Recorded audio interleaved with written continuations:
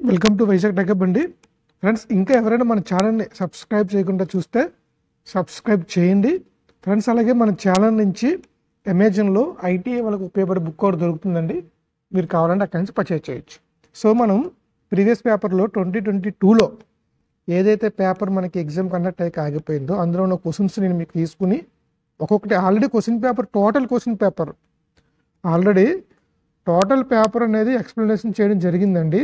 కానీ అది మొత్తం అన్ని క్వశ్చన్స్ ఎక్స్ప్లెయిన్ చేయాలంటే బోల్ టైం పట్టేస్తుంది కాబట్టి చాలా ఫాస్ట్గా చెప్పడం జరిగింది.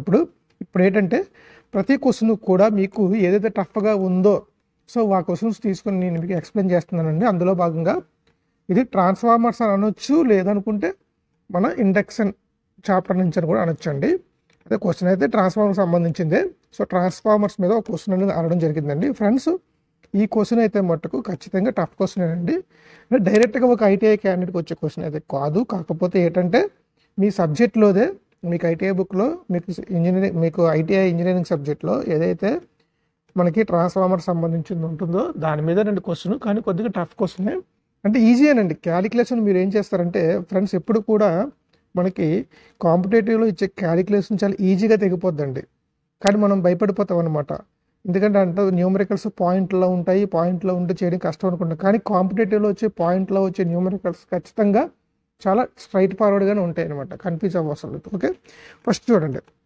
ముందు ఈ క్వశ్చన్కి మీకు ఆన్సర్ తెలియాలంటే మీకు ఫార్మ్ ఫ్యాక్టర్ తాలూకా ఫార్ములా తెలియాలి. Form factor is equal to మనకి ఏంటండి, form factor is equal to RMS value by average value. ఇది తెలియకపోతే మనం ఈ క్వశ్చన్కి ఆన్సర్ చేయలేం. క్వశ్చన్ ఏంటండి, క్వశ్చన్ ఏమి ఇచ్చారండి, 50 Hz యొక్క సగటు ప్రేరిత ఈఎంఎఫ్ను లెక్కించండి.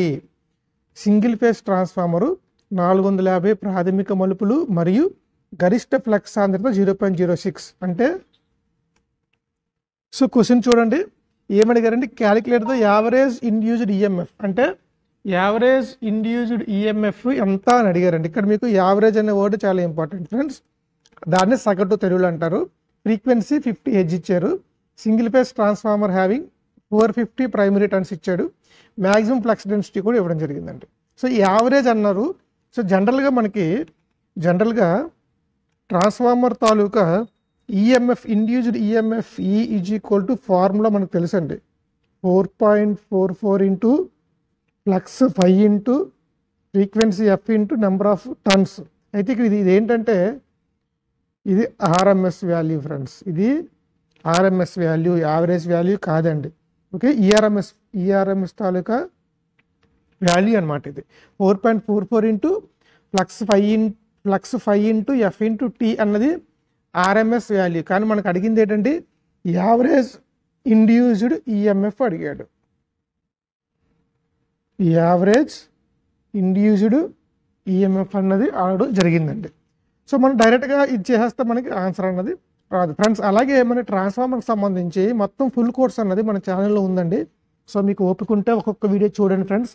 అందులో చెప్పే ప్రతి వర్డు, ప్రతి సబ్జెక్టు, ప్రతి టాపిక్ కూడా మీకు ఆబ్జెక్టివ్ పాయింట్ ఆఫ్ వ్యూలో చాలా బాగా ఉపయోగపడుతుందండి. సబ్జెక్ట్ కూడా చాలా డెప్త్గా చెప్పడం జరిగింది ట్రాన్స్ఫార్మర్స్. కాకపోతే ఏంటంటే కొద్దిగా వాల్యూమ్ అన్నది సరిగ్గా లేక తక్కువ వచ్చిందండి టెక్నికల్ ప్రాబ్లం వల్ల. అది ఏమైందంటే మీరు ఇయర్ ఫోన్స్ పెట్టుకుని కనుక వింటే మీకు చాలా బాగా అర్థమవుతుంది. కొద్దిగా వాల్యూమ్ పెంచుకుని ఇంక్రీజ్ చేసి వినండి, మీకు చాలా బాగా ఉపయోగపడుతుంది. అందులో చాలా సబ్జెక్ట్ కవర్ అయిందండి ట్రాన్స్ఫార్మర్ సంబంధించి. Almost up to engineering level వాళ్ళకి కూడా ఉపయోగపడేలాగా ఉంటుందండి. అది ఐటీ వాళ్ళకి కానీ డిప్లొమా వాళ్ళకి కానీ చాలా బాగా యూజ్ అవుతుంది. ప్లస్ ఏంటంటే సిలబస్ మట్టుకు ఈక్వల్ టు ఇంజనీరింగ్ సబ్జెక్ట్ సంబంధించిన సిలబస్ మొత్తం కవర్ చేయడం జరిగిందండి. 1-2 మిస్ అయ్యి ఉంటాయి. 100% ఏంటంటే మనం ఏ బుక్ మీరు ఇప్పుడు ఫర్ ఎగ్జాంపుల్ మీరు ట్రాన్స్ఫార్మర్ ప్రిపేర్ అవ్వాలంటే ఏదైనా ఒక స్టాండర్డ్ బుక్ తీసుకోవాలి. అందులో మీకు ఎంతవరకు సిలబస్ ఉందో మనం అంతే నేర్చుకుంటాం. కాకపోతే ఈ ఆబ్జెక్టివ్ మనకి ఈ కాంపిటేటివ్ ఎగ్జామ్కి ఏంటంటే అలా ఉండదండి. సో వారు ఎక్కడి నుంచైనా క్వశ్చన్ ఇవ్వచ్చు అనమాట. దాన్ని మనం బ్లేమ్ చేయలేం. Okay, so coming to problem. So ఈఆర్ఎంఎస్ equal 4.44 into 5 into F into tea అనేది మనకి ఫార్ములా. మనకు కావాల్సింది ఏంటంటే యావరేజ్ కావాలి. So average is equal to ఏమైందండి, RMS divided by form factor, అంతే కదండి. సో ఆర్ఎంఎస్ వాల్యూ ఎంత అండి, ఈఆర్ఎంఎస్ ఎంత 4.44 into 5 into F into tea divided by form factor 1.11. So ఇక్కడ మీరు చూస్తే మీరు ఎప్పుడైతే 4.44 ఉందో ఈ 4.44తో ఈ 5ని Fని Tని గుణించాలంటే మనకి వాల్యూ న్యూమరికల్కి వెళ్ళిపోద్ది అని చెప్పి వదిలేస్తాం. కానీ ఇక్కడ చూసారా 1.11 చేస్తే 4 టైమ్స్. చూడండి ప్రాబ్లం అంత ఈజీ అయిపోయిందో. So 4 into plus 5 into F into T. So ఇక్కడ మనకు ఒక్కొక్క దాని వాల్యూ మనకు తెలుసు. 4 ఇంటూ ఫ్లక్స్ వాల్యూ ఎంత ఇచ్చారండి, ఫ్లక్స్ 0.06 ఇచ్చారు. So flux 0.06 into frequency 50 Hz into మనకి నెంబర్ ఆఫ్ టర్న్స్ కూడా ఇచ్చారు 450 number of turns. So into 450. So దీన్ని కూడా మనం మల్టిప్లై చేయడం చాలా ఈజీ అండి. చూడండి 0.06 ఉంది కదా, ఇక్కడ మీరు ఏం చేస్తారంటే 0.06 సింపుల్గా ఇక్కడ ఒక జీరో ఇక్కడ ఒక జీరో కట్ చేయొచ్చు. ఎలాగంటారా చూడండి. ఫర్ ఎగ్జాంపుల్ 0.6 ఇంటూ 10 ఉందనుకోండి, ఎంత అవుద్దండి, ఇది 6 అవుద్ది. అంటే ఇక్కడ జీరో తగ్గడానికి ఇక్కడ ఒక జీరో మనం తీసేస్తాం, అంటే 6 అయింది. అలాగే చూడండి ఇక్కడ జీరో తీసేయవచ్చు, అంటే ఇది ఎంత అవుద్ది అప్పుడు 4 ఇంటూ 0.6 ఇంటూ 5 ఇంటూ 450. అలాగే ఈ పాయింట్ తీయడం కోసం ఇక్కడ ఒక జీరో తీసేయండి, అప్పుడు ఏమవుద్ది 4 ఇంటూ 6 ఇంటూ 5 ఇంటూ 45.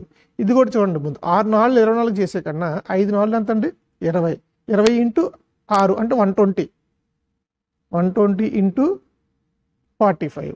సో దీన్ని కూడా మీరు మల్టిప్లై చేశారనుకోండి, మనకి ఆన్సర్ అన్నది వస్తుంది. చూడండి 45 సున్నాలు 0, 45 రెళ్ళు ఎంత అండి, 45 రెళ్ళు 90 అంటే 0 ఇక్కడ పెట్టేస్తాం, 9 ఇక్కడ పెట్టేస్తాం. 45 ఒకటి 45 ప్లస్ 9 అంటే 54. అంటే 5400 వోల్ట్స్ అన్నది మనకి ఆన్సర్ వచ్చింది. ఎంతండి 5400. సో ఇటువంటి ప్రాబ్లం ఇచ్చినప్పుడు మనం ఈ విధంగా చేయాలండి.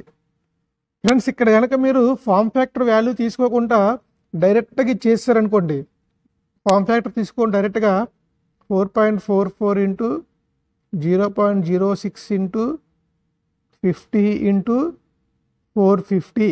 సో ఈ 2 సున్నాలకి ఈ 0.06 తీసేస్తాం, అప్పుడు ఎంత అవుతుందండి 4.44 ఇంటూ 6 ఎంత అండి 30 ఇంటూ 45. ఇక్కడ జీరో తీయడానికి ఇక్కడ పాయింట్ తీసేస్తాం, అంటే 44.4 ఇంటూ 3 ఇంటూ 45. మీకు ఈ వాల్యూ చాలా సీరియస్గా మీరు క్యాలిక్యులేట్ చేస్తారు, ఎంత వస్తుందండి. సో క్యాలిక్యులేట్ చేస్తే 44.4 ఇంటూ 3 ఇంటూ 45 మీరు చేస్తే ఎంత వస్తుంది అంటే 5994 వస్తుంది. చూసారా ఇక్కడ 5994 ఉంది.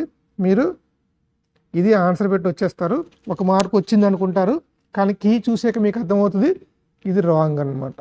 ఓకే, ఇది కరెక్ట్ ఆన్సర్. చూడండి మనం ఏ విధంగా చేస్తే తప్పులు చేస్తామో ఆ విధంగా మనకి ఖచ్చితంగా అక్కడ ఆప్షన్లు ఆన్సర్లు కూడా ఇవ్వడం జరుగుతుంది ఫ్రెండ్స్. అందుకోసం చాలా జాగ్రత్తగా, అందుకే ప్రాక్టీస్ ఎక్కువ చేయాలండి. మీరు అంత ఎక్కువ ప్రాక్టీస్ చేస్తే మీరంతా ఈజీగా చేయగలుగుతారు.